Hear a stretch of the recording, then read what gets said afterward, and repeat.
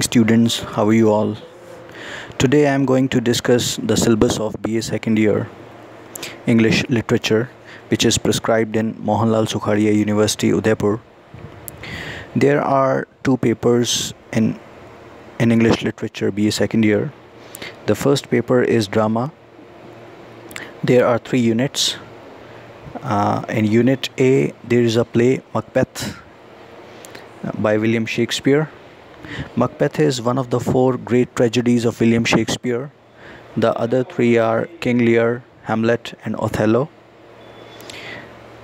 In Unit B, Henrik Ibsen's A Doll's House is there. A Doll's House is a realist play by Henrik Ibsen.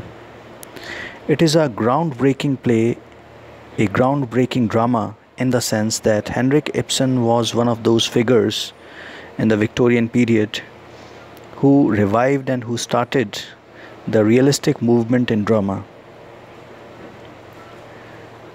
So much so that the great playwright of the 20th century, George Bernard Shaw, was very much impressed by Henrik Ibsen's art of playwriting. In Unit C, George Bernard Shaw's Arms and the Man is there.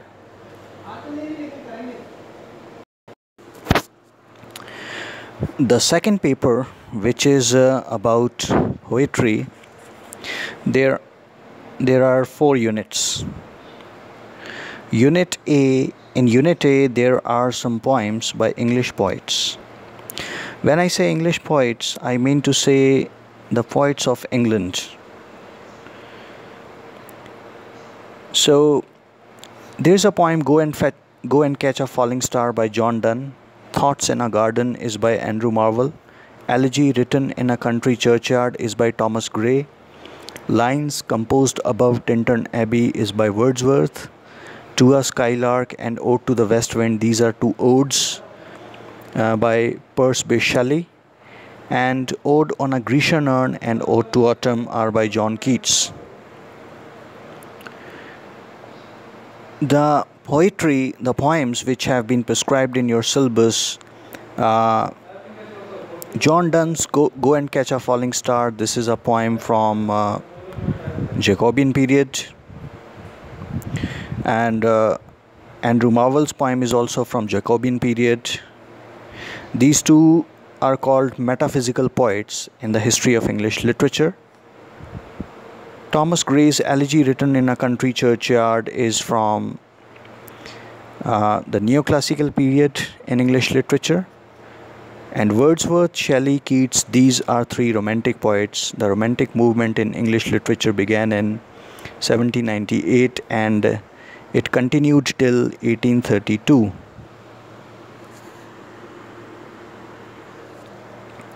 Then in Unit B, there are four poets: Browning, Arnold, Yeats, Eliot.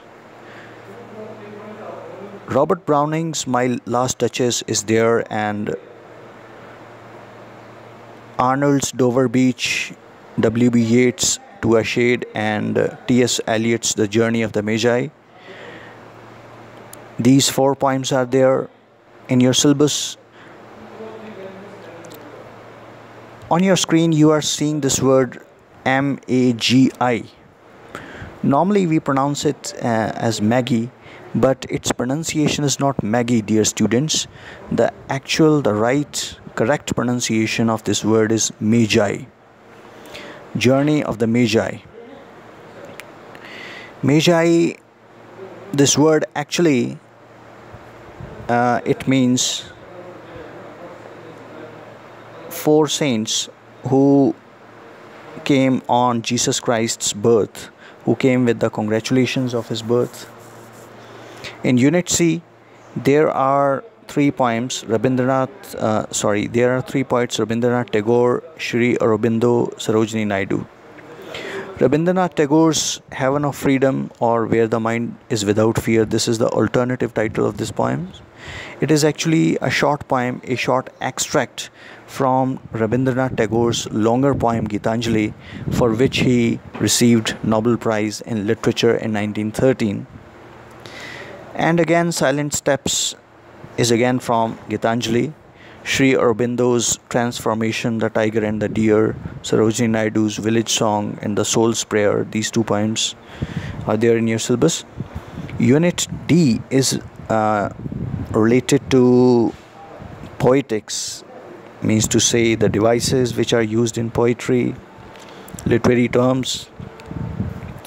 Sonnet, lyric, ballad, ode, simile, metaphor, heroic couplet, soliloquy, irony, alliteration, literary appreciation. These are some of the literary terms and poetic devices which are there in your syllabus. So we will discuss all these issues, we will discuss all these topics. So keep in touch, keep studying. Thank you very much.